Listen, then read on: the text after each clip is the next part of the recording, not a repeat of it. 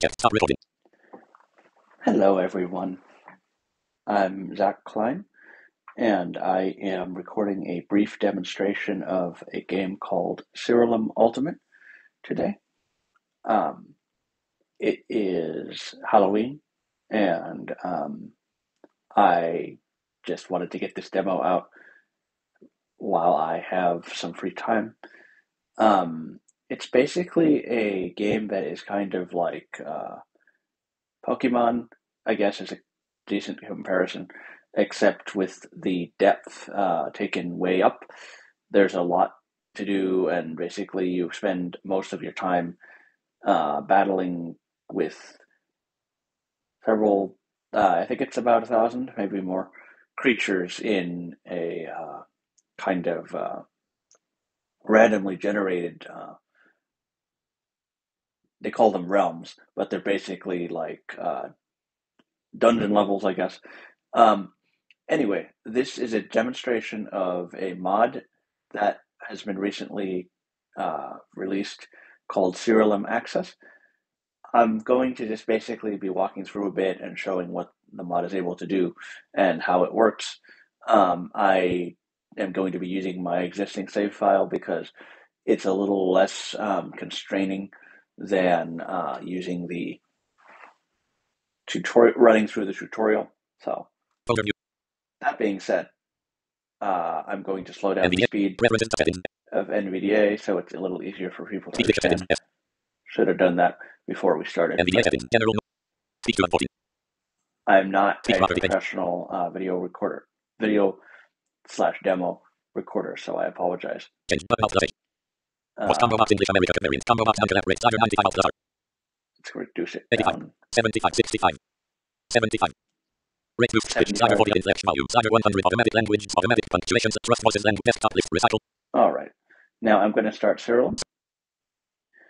Now the sequence you go through is you start Siralim, the game, then you start the demo, Siralim or not Ultimate. the demo, the mod, excuse me.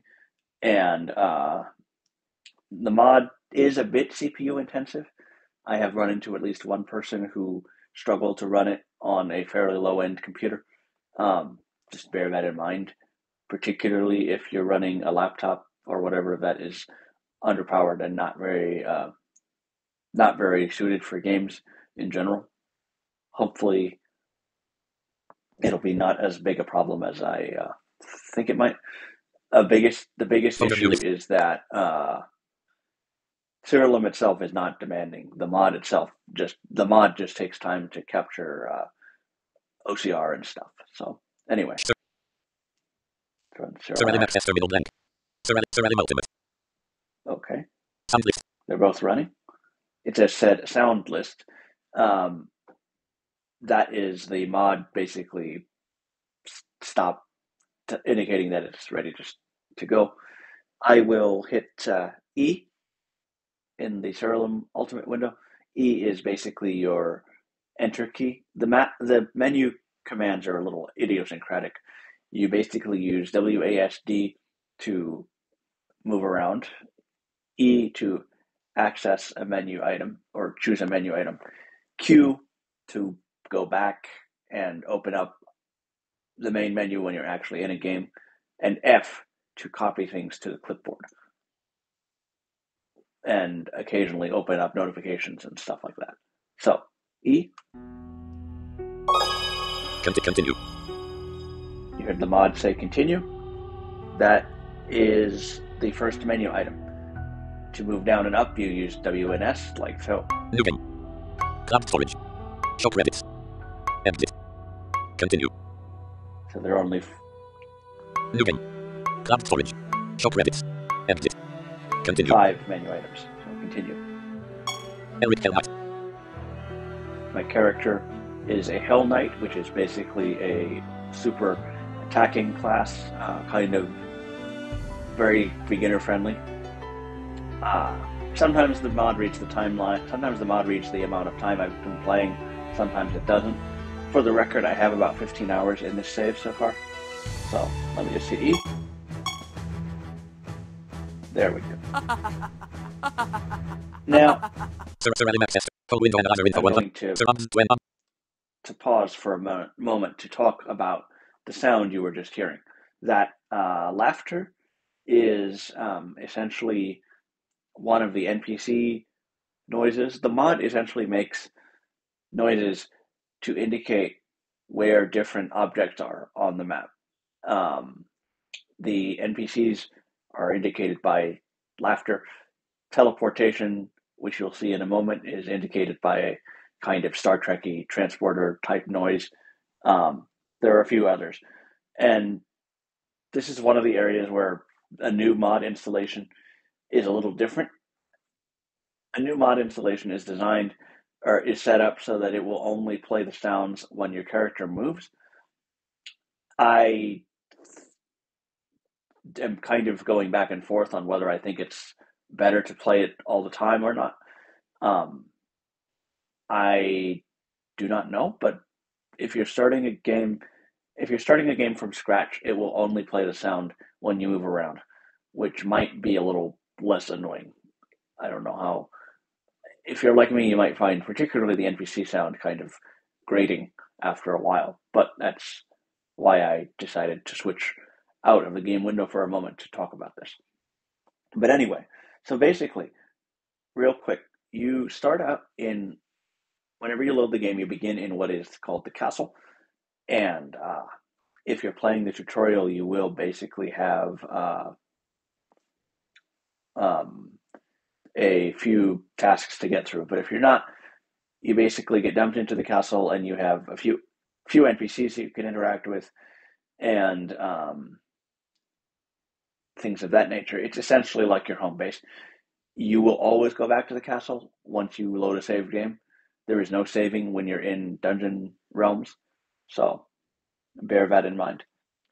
That being said, the castle layout is pretty much, it's not as straightforward as it could be, but there are objects pretty much positioned at predictable places, so you can rearrange it to your heart's content later on, I'm told, but I haven't really done any of that, aside from placing one NPC at the far right-hand edge, essentially.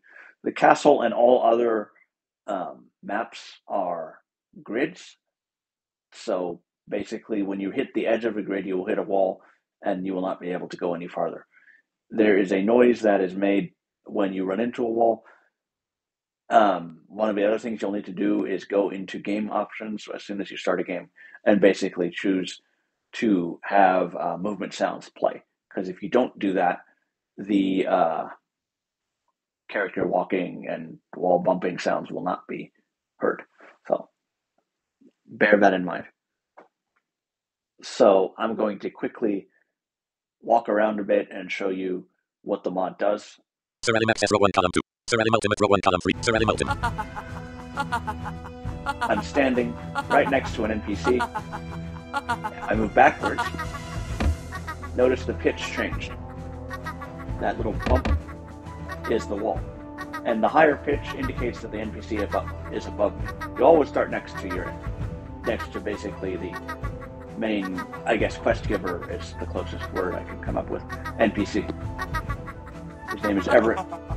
So, I'm moving up now. There. Notice that as you move forward, the audio changed. Got farther away and lower in pitch. And essentially, that's the way all the audio cues in this mod behave. I just hit Q just to pull up something, but didn't need to. Anyway, all the audio cues in the mod behave this way. They play at a lower pitch to indicate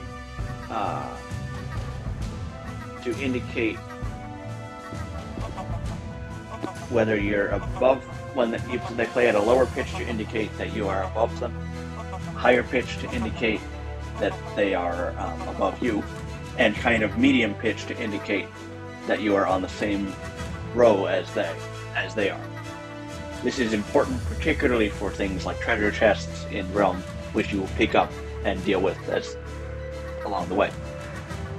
So let me go up a bit farther. Actually, let me show you something real quick. One of the new features this mod added recently is the ability to read some of the important game screens in a slightly customized way. Let me find the Fusion Brazier, essentially a way to summon creatures, or the Summoning Brazier, a way to summon creatures creatures to fight for you. You will be using this all the time. It's kind of in the southeastern part of the castle by default. Hold on. You might hear that little popping noise to indicate that it's nearby. Use command to have my creatures in. That's the fusion character. That's the fusion NPC. Different. I walked up to him and bumped into him and hit E to interact. I went a little too far.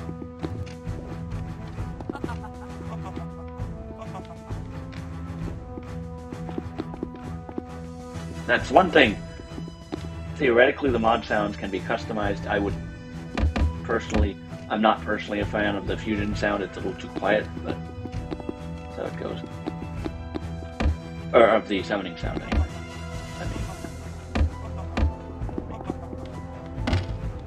After Apocalypse, press auto hit rate and trait description. Press V to hear all available info. Press C to copy all available info to clipboard. Okay, this is the Summoning Brazier.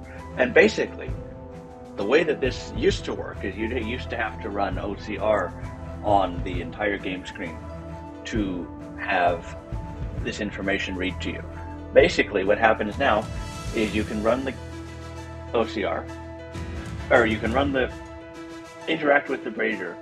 The mod will read the menu item, and then, as you arrow up and down, press auto hit rate and trait description. Press V to hear all available info. Press C to copy all available info to clipboard. It gives you the opportunity to listen to all the available information about creatures as you interact with them. This is new as you interact with it. This is new as of today, and definitely improves the situation quite drastically. So, let me hit V. Creature name, Lenarian race, concoction class, chaos trait material, Lenarian health sources, caustic reactor, kingdom of heretics, health, 34 attack, 19 intelligence, 19 defense, 22 speed, 12 trait, acid body trait description. After this creature is attacked, it afflicts the enemy with disarm and seals one of the enemy's tail gems. That kind of thing. That is mostly game mechanic stuff. You can hit C to copy that information to the clipboard. Copy Lenarian creature info to clipboard. As I will show you. You can hit E to summon one of these creatures if you so choose. I don't necessarily want one, but you might. And you can hit Q to back out of the Summoning Brazier. And you can hit F to change the sorting mode, basically, to sort the creatures by creature type, for example, or name, or any number of a few other methods. But basically, the Summoning Brazier is one of those screens you'll be using all the time, and the mod does a much better job now of reading all the information that's available to you. Backing up. That is a very useful new feature. I'm just moving around. Let me go up and show you the teleportation and show you what the battle screen looks like, and demonstrate actually, before we do that, let me demonstrate a technique that you'll be using a lot to get information on your creatures. Hit Q to open the menu. Go up Decoration mode. to Options. Audio. I don't know why it's in Options. It could have just as easily been kept somewhere else. But anyway, go up again. Reset options. Export data to clipboard. Export data to clipboard and hit E. Do it again just to be safe. I don't think you need to hit it twice, but I do it anyway. And then open up WordPad or some other document text WordPad editor and paste, and then you'll see information like this. 10 equals character 10 equals. Eric the Hellite. Achievement points 50/4391%. I'm just reading down the screen. 172747. Oh wow, I spent longer on this than I thought. Conversion 0.11.5. Blank. Blank. Blank. 10 equals creatures 10 equals. Level 14 unicorn vivifier. Unicorn / life. Blank. Health 152. Attack 103. Intelligence 79. Defense 106. Speed 80. Blank. Innate trait reinvigoration. After this creature attacks, it resurrects a random ally with it. Blank. Artifact sword. 14% attack. 14% attack. Empty crit slot. Blank. Spell gems. Holy bulwark. Blank. And each creature in your current party is copied and basically has all their important information laid out here. This is incredibly useful, particularly as you get more of the creatures and try to figure out what you want to do for any given realm. So that is one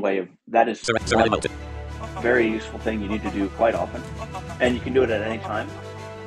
Except I don't think you can do it in battle. I haven't tried, but battle has its own thing going on, as you'll see in a moment. Document 2000 Blank. Siralim. Move north to the teleportation shrine and show you how that works and get into combat, which I will probably lose because this is kind of an unoptimized team for this latest realm that I'm in. But anyway, forward. That little transportation noise. There we go. And interact. Hit E, and I'm going to run OCR to Recognizing result document. Change the selected digit with choose a realm depth. Select a digit with realm depth. The higher your realm depth, the better your rewards. 17. Enemy level 17. Maximum realm depth 17. I'm on realm depth 17, which is essentially 17. Each level of the game, level of the game, the characters get gradually higher up in level, and as you will discover, at some point you and your characters stop leveling. You and your creatures stop leveling up. So or not stop leveling up, but level up a lot slower than the enemy does. So it's a game of like figuring out the mechanics that you want to exploit to win, rather than being able to beat them using raw statistics. The swamplands. Perhaps it's not a place not bad at all. Continue deeper yet into the swamplands, but your true test awaits just a bit further. That was one of my one of the storyline characters essentially telling me what to do. But anyway, I'm here in this realm, and I heard a little noise indicating that I have a quest. Recognizing result document. See if I can Siralim ultimate. Alas, OCR is being difficult. But essentially, the way that quests typically work in this, there we go. Here's a battle. Didn't expect it so soon, but recognizing results of a hostile group of creatures led by Mighty Interloper Rapid. Mighty Interloper. Siralim ultimate. Or Might Interloper. Hard to tell.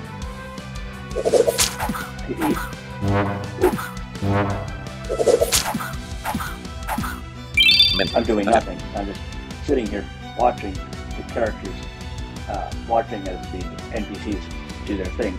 But let me show you real quick what I was talking about. History. You're on attack. You have the battle menu here. You go to history, which is up from one up from the bottom. Running model recovered. And then hit F for copy. For some reason, F. Select. And then you can open an editor again document word and paste the info into the clipboard. Servant Hunter attacked Unicorn Vivifier. Servant Hunter at 5-star. The enemy Servant Hunter attacks 5-star. Unicorn Vivifier took 185 damage. Unicorn Vivifier was killed. Ancient Spirit took 94 damage. Hunter's Season. Ancient Spirit debuff. Poison. Hunter's Season. Pillwiz Peasant took 42 damage. Hunter's Season. Wow. Pillwiz Peasant debuff. Poison. Hunter's Season. Light Hunter attacked Ancient Spirit. 5-star. The enemy Light Hunter. Ancient Spirit took 146 damage.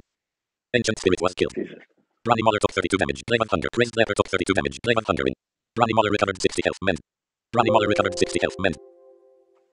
So basically, that is not an auspicious beginning to the battle at all. This is admittedly fairly not middle of the game yet, but yeah. So it's kind of a little more advanced than some people might have experience with, or than you will initially have to deal with. But bear that in mind. But basically, all I wanted to demonstrate in this instance was the way the battle system, or was the way you could read battle results accessibly, basically. So you'll be doing that a lot. And if you lose a battle, which will happen, you can go into the main menu with Q again, and there will be a battle history option. And you can do the same thing from there. So you can always copy out the battle history to the clipboard and see where you went wrong. So Word let tab dialog. me Don't save button alt press. try to win this battle. I'm probably not going to, but I'll try. History for health. Attempt. Pause and arrow. Might interloper. Hemlock end. Might interloper hunter. Casting a spell on this creature. Now, Attempt. let's see. I'm going to run OTR to see what Recognizing result document is your attempt. Cast. Defend. Remote. Macro. Inspect. Skip turn. History. Forfeit. Ocular leeches turn. Select an action. leeches. Ocular leeches turn. Select Ocular leeches turn. Select an action. Siralim ultimate. For some reason, my screen isn't, the entire screen isn't being OCR'd, but I was expecting a timeline of some kind to tell me what creature is going to act when, but I think that's probably either OBS's fault or something else. But whatever it is, basically, the way the battle system works is explained in great detail in the game's codex, which is available on Steam or from within the game itself. Attack. Servant Hunter.